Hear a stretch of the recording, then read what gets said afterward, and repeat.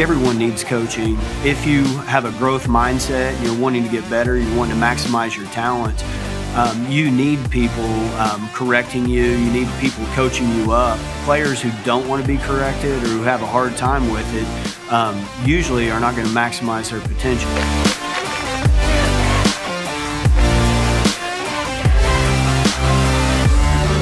Off-season is, I think, a misnomer. You know, that just means we're not playing games. Off-season is incredibly important. You know, I have a philosophy that comes from 2 Timothy. It says, be prepared in season and out of season. Absolutely what we should do all the time in football and in life, that, you know, off-season is a preparation time. It's not a time just to kick back.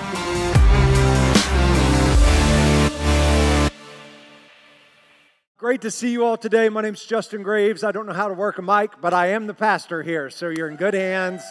We are glad that you guys are here. And I just want to state this. Let's address the elephant in the room. My team stinks, okay? My team's not good right now.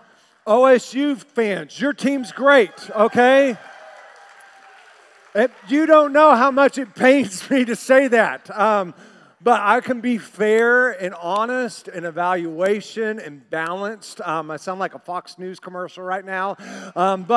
Hey, I'm here for it. I'm going to be a fan whether my team is great or whether they are bad, right? So right now it's not fun to be a Sooner fan, but I'm here for it. And yeah, hey, next week we start a series I'm really excited about.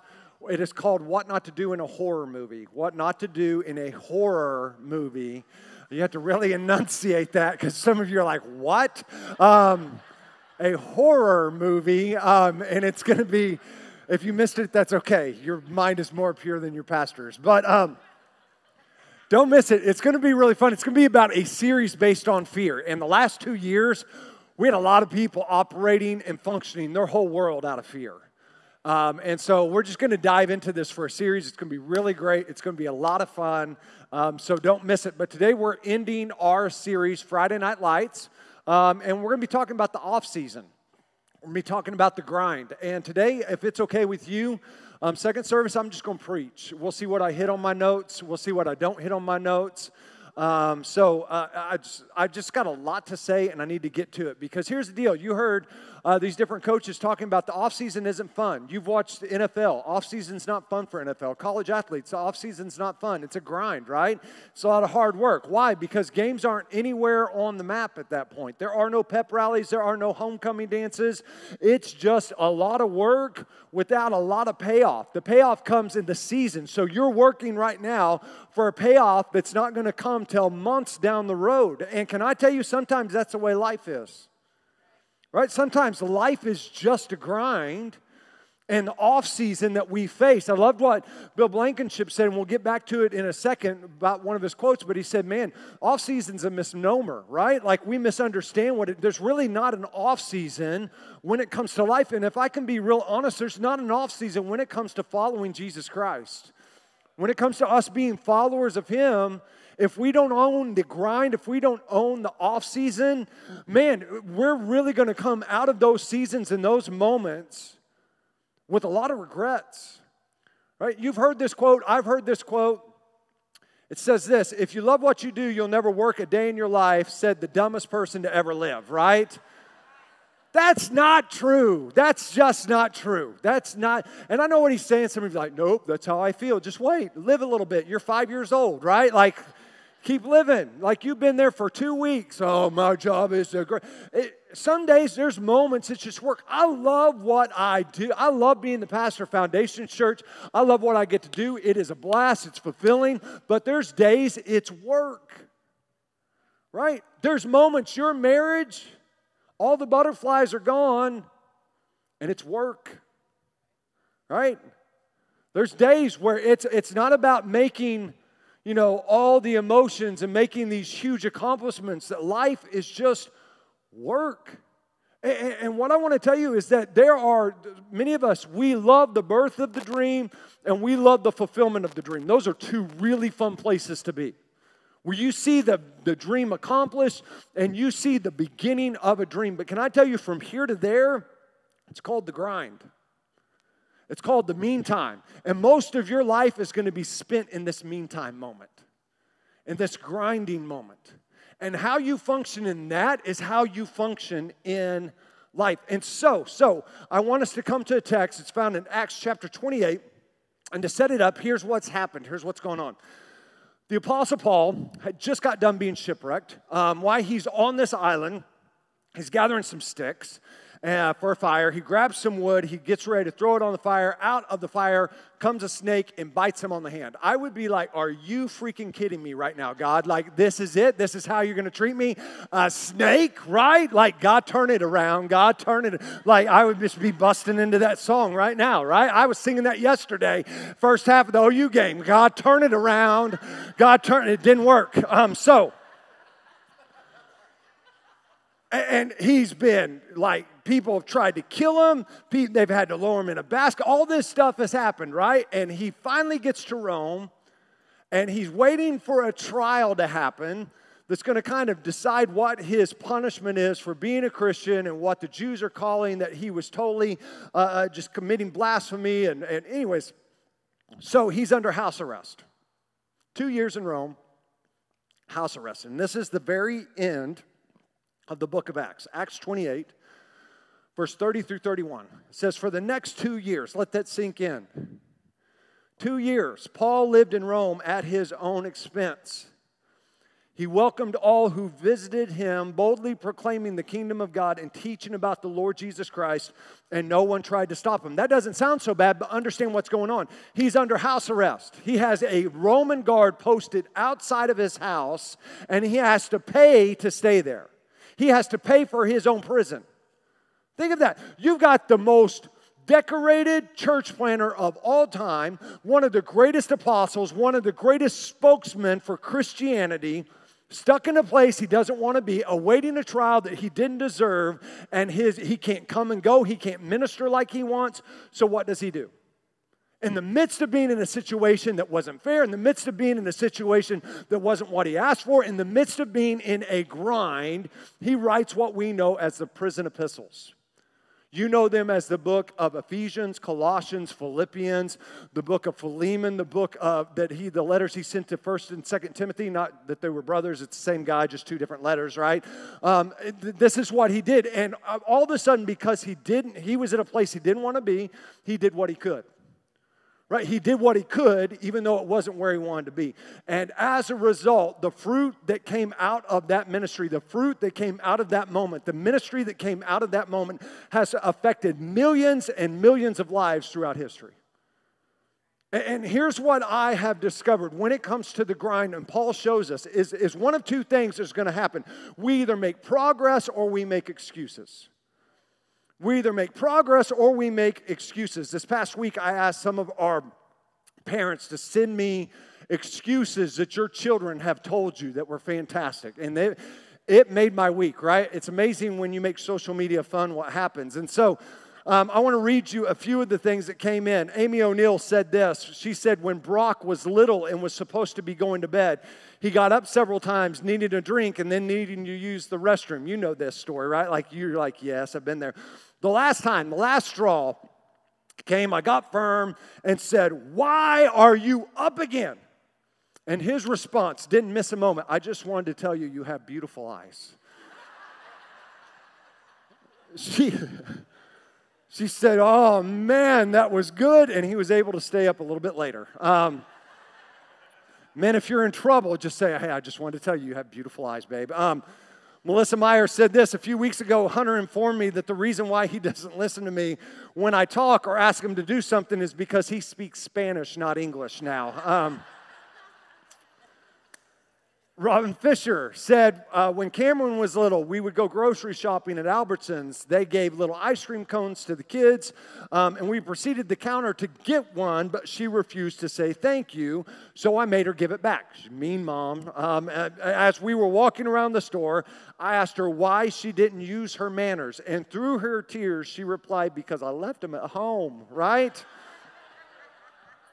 Some of you need to use that excuse because you never take your manners. Maybe some of you don't take them to home. But anyways, That's a different message. Faith Hall said this. This is one of my favorites. Bodie, her son, magically becomes allergic to food he doesn't want to eat. Can't pick up things because his muscles are sore from exercise. And can't blow his nose because his boogers will think he doesn't like them.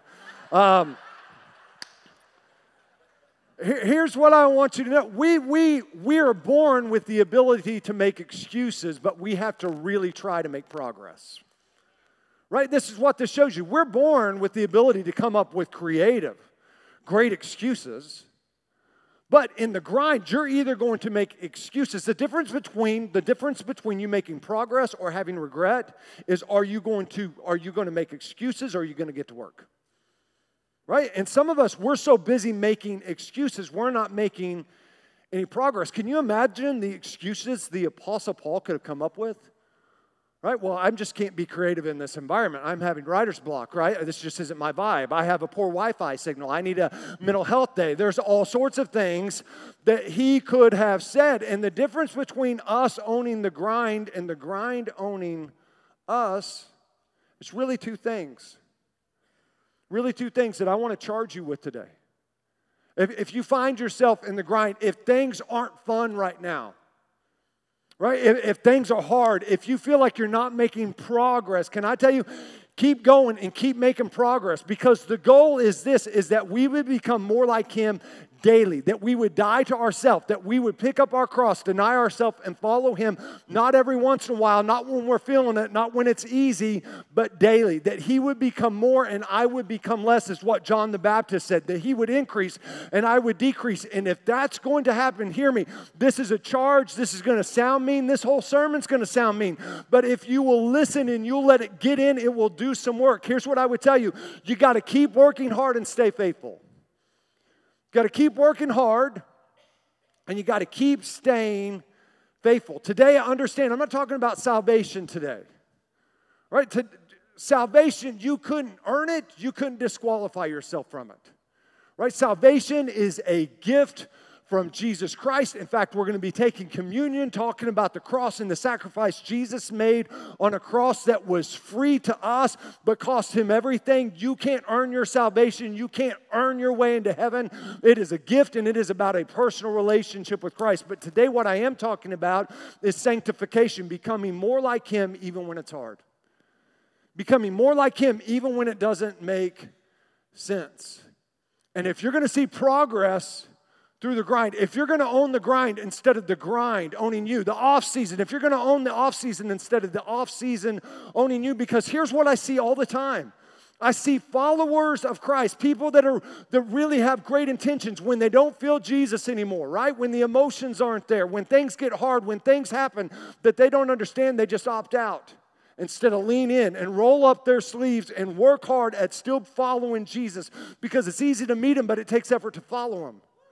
Right? I'm going to keep following Jesus even when I don't understand what's going on, even when it's hard. I'm going to work hard at becoming more like him, and I'm going to keep staying faithful. Bill Blankenship said this, off-season is a preparation time. It's just not a time to kick back. Can I tell you, that's life. Right? Like, we don't put it on cruise control. In Proverbs chapter 13, verse 4 says this, lazy people want much but get little. Woo! But those who work hard will prosper. Proverbs 14:23, work brings profit, but mere talk leads to poverty. Can I tell you, some of us, we talk hard, but we work very little. We're great at talking. Some of you are like, but that's what you do for a living. You're great at talking, but you're bad at working, right? Can I tell you, there is a spiritual aspect of working hard. And we don't talk about it too much because we're in a society that has a word, but it is our culture right now that I hate, called entitlement. Right? I am entitled to something. I'm entitled to God doing this for me. And let me stop you there. If God didn't do one more thing for you or me, he's already done way too much. Right? Like, you don't deserve what God has already done for you. So stop saying, well, God's not fair. God doesn't love me. God doesn't like me. For God so loved the world that he gave his only begotten Son, that he that would believe in him wouldn't perish but have everlasting life. Well, my parent owes me, and I had this, and this isn't fair, and that's not fair. You can sit there and make excuses, or in the middle of your grind, you can roll up your sleeves instead of talking a big game, get to work and stay faithful in the middle of your grind. What's it going to be? What's it going to be? Because some of us, we've gotten better and we spend more time rehearsing our excuses of why everything is happening and why everything is going on than we are getting to work in the areas we're wanting to see God show up in. Some of us are like, well, if it's God's will, I'll stay married. Can I tell you it's God's will? Right? Let's talk this through. But it's also God's will for you to stop being lazy and get to work in your marriage. Some of us, we don't need to just pray about things. We need to work at things. Like there's this balance. You need to pray about things, but you also need to work at things. Like do your part. Well, I need some financial margin. Well, stop spending more than you make, dummy. Like, I'm just being honest. I told you it's going to be mean. Can I tell you, you drift into debt, but you got to dig yourself out of it. I've been there. Right? You're not alone. So when I'm calling you a dummy, I'm calling myself a dummy. I did dumb stuff too. I don't know why we don't have any financial margins, because I had 45 venti lattes a month, right? Like there's a reason. Some of us, we wanted, well, if it's God's will, I'll be free from alcohol and drugs and not be an addict. Can I tell you, he that the Son sets free is free indeed, but you got to work to stay free, right? Come on, you got to do your part too. Like Jesus set you free, but you got to do some hard work of saying no and going a different direction and doing some work and putting work in. Some of you are like, well, I just don't know if it's God's will. It's God's will, but you got to do some work to this, because here's what I find out, and here's what happens, is that we want faithfulness, but we don't want to pay the price of faithfulness that faithfulness requires. We love the benefit and the significance that faithfulness brings. In fact, I would say this is my equation for you. Long-term faithfulness equals significance.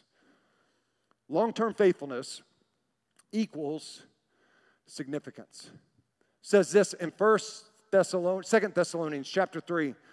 Even while we were with you, we gave you this command. Those unwilling to work will not get to eat. Imagine if that happened. Yet, we hear that some of you are living idle lives, refusing to work and meddling in other people's business. Isn't it amazing when you're not doing what you should, you start engaging in what you shouldn't, right?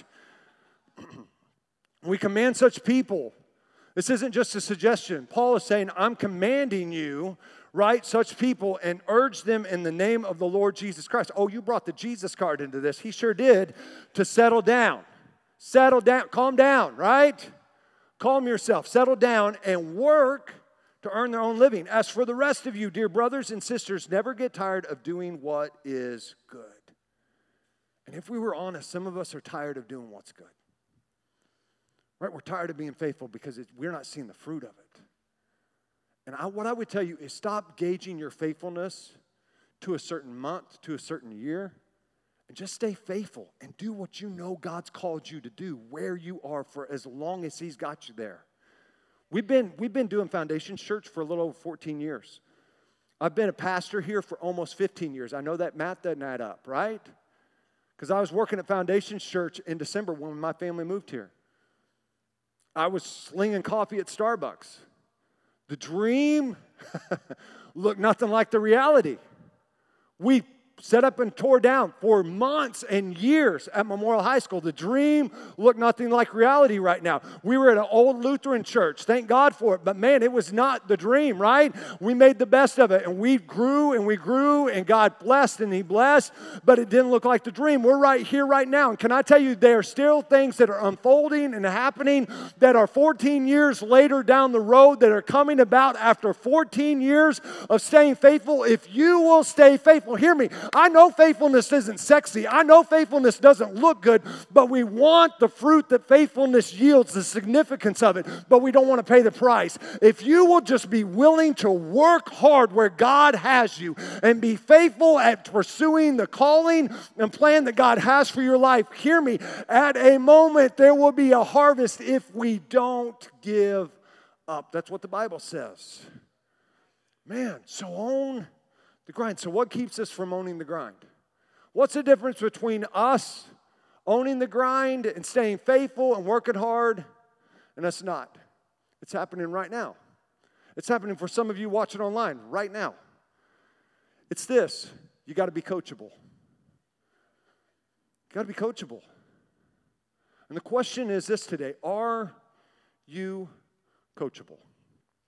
Do you listen? Do you follow instructions? Coach Lauren Montgomery said this: you need people coaching you and correcting you. Players who don't like, right? That's where a lot of us are. I don't like it when they talk to me like that. I don't like it when people tell me what to do. I'm a grown man. You still need people telling you what to do as a grown man. Make your bed, right? The players who don't like or have a hard time with it usually aren't going to maximize their potential. And here's what I would tell you. When we aren't coachable, we become hasty, emotional, stubborn, and stupid. It's true. Are you calling me stupid? I sure am. But it's not me, it's the Bible. We'll check it out in just a second when we get there. When we're not coachable, we become hasty. And when we become hasty, we become emotional. And when we become emotional, we become really dysfunctional and we become I'm going to keep doing it my way. That's a stupid way to live, right? Right? Proverbs 19, verses 2 through 3, one of my favorite proverbs, says this: enthusiasm without knowledge is no good. Haste makes mistakes. Everybody say mistakes. Yes, haste makes mistakes. People ruin their lives by their own foolishness and then are angry at the Lord. Can I tell you, I see Proverbs 19 happen all the time. Oh man, and it breaks my heart. People start making hasty decisions and emotional decisions, and here becomes the excuse of why they're, because when we're not coachable, we're always excusing the reason we're not coachable, right? And here's what we say: well, my situation's different. Well, you just wouldn't understand, Justin. Right? Well, I don't have time to make that, I don't have time to make the right decision. I just got to go with my gut. When you say you're going with your gut, that means you're going with your emotions. Let's just call it the way it is. And hear me. If time is your enemy, then wisdom is not your friend. Let me say that again because it's really good. If time is your enemy, then wisdom's not your friend. It's really hard to make a wise decision when you're not taking the time to get wisdom and understanding and knowledge like the Bible talks about. And what happens is this: we make hasty decisions when it comes to dating. Woo! When it comes to getting married. Still with me? Don't turn me off online. When it comes to our finances, we don't get wisdom, we don't get understanding, and we don't listen to people telling us something that we don't want to hear. And Proverbs chapter 12, verse 1 says this: to learn, you must love discipline. It's stupid to hate correction. That's the Bible, right? And some of you, what is happening is you are more about what you want to hear than what you need to hear.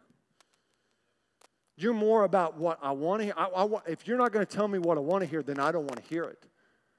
But what you want to hear is doing you no good.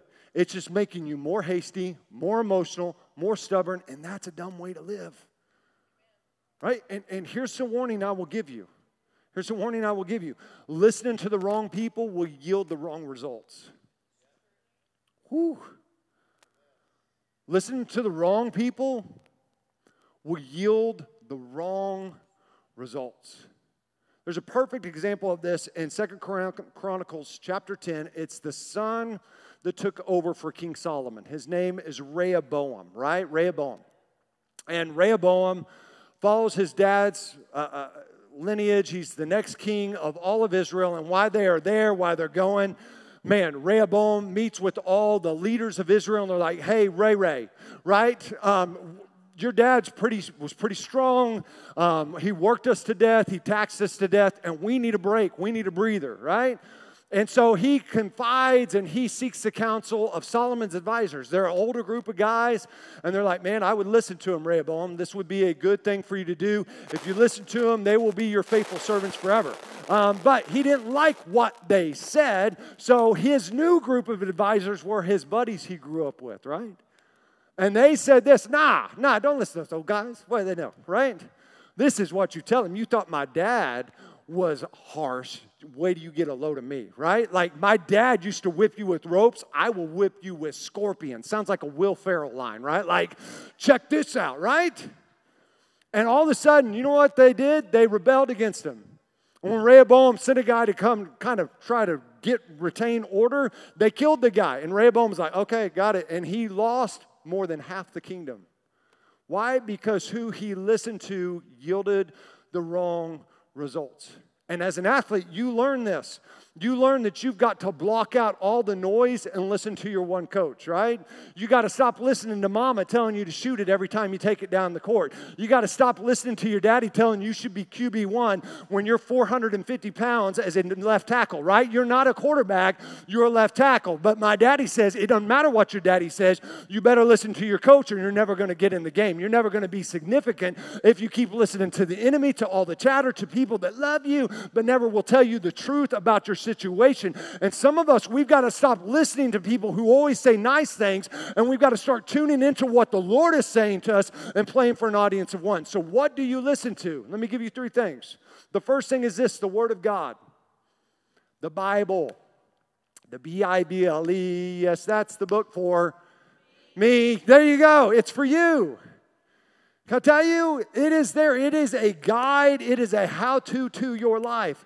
And the Word of God, the Holy Spirit's never going to contradict the Word of God. Right? If your friends, if your buddies, if your great-great-grandma, your mama, right, tells you something that's not biblical, don't listen to her. I know. Second thing is this, listen to the still small voice of the Holy Spirit. Most of the time, He doesn't scream in your ear, He whispers in your ear. We're great at praying, but are you great at listening? Are you taking time to be silent and listen? Most of the time we complain about God never talking to us, but we never open our Bibles. Right? There's a reason, there's a direct correlation. The third thing I would say is listen to people who are producing fruitful and living fruitful lives. You know what I've noticed in churches? People are great about talking about fruit, but very few are great about producing fruit. There's a difference.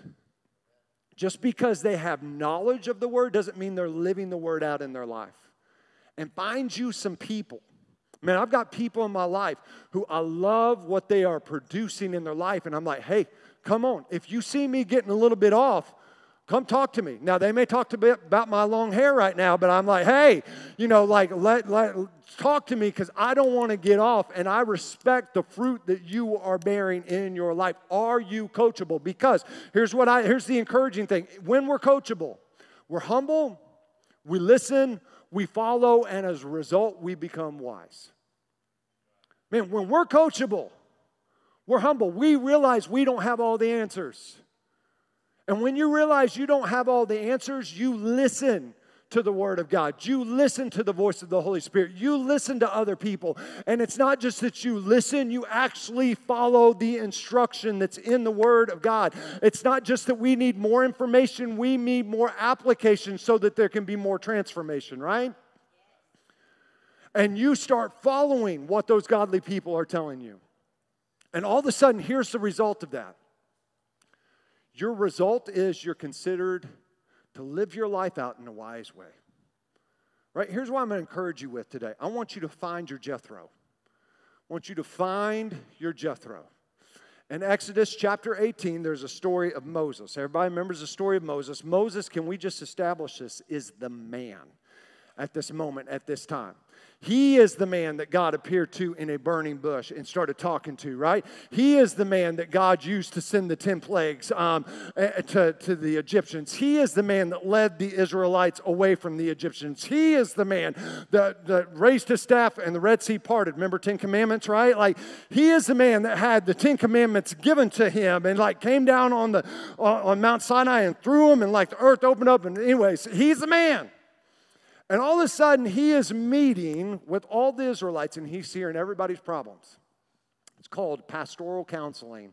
And so, like Moses is doing pastoral counseling from sun up to sundown.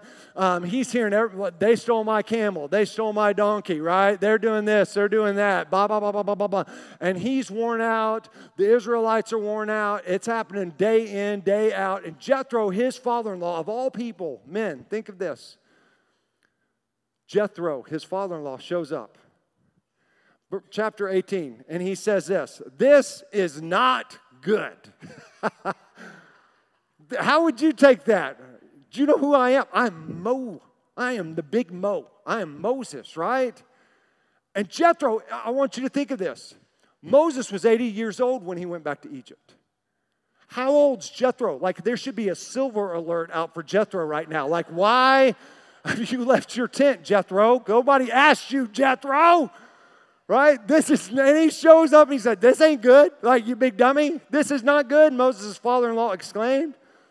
You're going to wear yourself out and the people too. The job's too heavy a burden for you to handle all by yourself. Now listen to me. And let me give you a word of advice, and may God be with you. You should continue to be the people's representatives before God, bringing their disputes to him. And he gives them some more information. And it says this in verse 24. Moses listened to his father-in-law's advice and followed his suggestion. Why was Moses so dynamic in being used? One of the reasons was he was coachable. Right? He was humble. In fact, Moses wrote this about himself, that he was the most humble man to ever live. I don't know what kind of contradiction that is. I am the most humble man to preach, right? But he was humble. And he was. If you're going to listen to your father-in-law that's 100 years old, you're humble. He's humble. And as a result, he listened. And as a result of listening, he followed their advice. And he was considered wise the rest of his life. And hear me, you don't have to have it all figured out. You don't have to know all the answers. Stop putting that pressure on yourself. You don't have to know what to do in every situation. That's why the Word of God is there. That's why you have the Holy Spirit as your guide and your counselor. That's why you need to surround yourself. Right now, I've surrounded myself with godly men that are just a teeny bit older than I am, that are just got finished with the stage that I'm at, and I'm like, hey, what would you do here? Hey, what would be your advice here? Because I know I don't have to have all the answer. And when they tell me something I don't like, I pray about it. And I listen. And most of the time, I would say most of the time I follow it. Because I know they're telling me what I need to hear, not necessarily what I want to hear. And can I tell you what it has done? It has saved me from making mistake after mistake, living with regret and saying, man, I wish I could have a redo here. It's not fun sometimes. Can I tell you, life's not fun. The grind's not fun. Sometimes it's tiring. Sometimes it's exhausting. And today, if you're here and you want to give up, today, if you're here and the grind is owning you instead of you owning the grind, let me leave you with the scripture that is found in Hebrews. I got to skip through all of my Proverbs verses right now. I got tons of Bible, but I don't have time for it right now. Proverbs chapter 12, verse 5 through 6, and then 11 through 13 says this. And have you forgot the encouraging words God spoke to you as his children? He said, my child, don't make light of the Lord's discipline and don't give up when he corrects you. For the Lord disciplines those he loves, and he punishes each one he accepts as his child. No discipline is enjoyable while it's happening. It's painful. But afterwards, there will be a peaceful harvest of right living for those who are trained in this way. So, I love this part. So, take a new grip with your tired hands and strengthen your weak knees, and mark out a straight path for your feet, so that those who are weak and lame will not fall but become strong. The great thing about Moses following the advice is that it didn't just affect Moses' life, it affected his family's life and a whole nation. Can I tell you, when you decide to stay coachable, when you decide to be humble and listen and follow, it affects everybody else's life around you. Proverbs chapter 15 says this: plans go wrong for lack of advice. Many advisors bring success. If you listen to constructive criticism, you will be at home among the wise. If you reject discipline, you only harm yourselves. But if you listen to correction, you will grow in understanding. Proverbs 10:17, people who accept discipline are on the pathway to life, but those who ignore correction will go astray. Proverbs 13:10, pride leads to conflict. Those who take advice are wise. Proverbs 19:20, get all the advice and all the instruction you can, so you will be wise the rest of your life. Can I tell you, you may be weary, you may be tired of the grind. Don't give up. Stay coachable. Take a grip with your weary hand and your weakened knees and make a path, mark a path straight out. This is what I know God is calling me to. This is His Word. His Word is the same yesterday, today, and forever. It hasn't changed, so I'm going to keep following Him, and I'm going to make sure that I keep living my life the way God has intended it, because that's a way, way, way, way better way for me to live. Even when it's hard, even when it's difficult, even when I want to make excuses, I'm going to stay coachable. I'm going to work hard, and I'm going to stay faithful where God has me planted. Let's pray. Lord, we love you.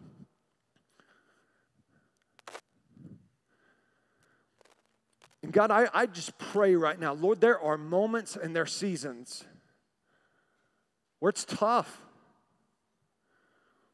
where life's a grind, where life's hard. God, sometimes it's difficult to get up the next morning. Lord, sometimes it's difficult to be in that marriage. Sometimes it's difficult to be that parent. Lord, to go back to work and not to work like I feel, not to operate like I feel, but to operate and work and function and be faithful like I should.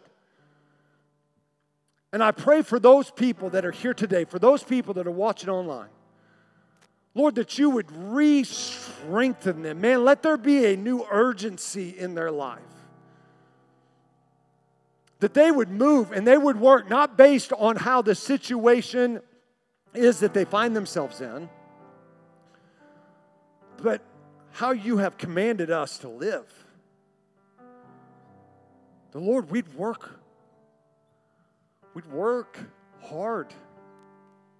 Lord, we'd live fruitful lives. And we'd be faithful even when it's hard, even when we don't see, even when we don't see any progress happening, that we would understand, even though we may not see it, you're still working. Lord, even though we don't feel it, you're still with us working. Let's be faithful. Let us stay coachable, because the alternative isn't attractive. The alternative doesn't lead to the significance that we desire the most. So, Lord, even though our feelings may say one thing, I pray that we would choose to go the other way, and that we would live our life according to your word, according to your commandments, and according to your purpose for us. God, let us own the grind. Let's be faithful. Man, let us understand you're correcting and you're bringing the right instructions to our life so that we can be fruitful no matter what season of life we find ourselves in. It's in Jesus' name I pray.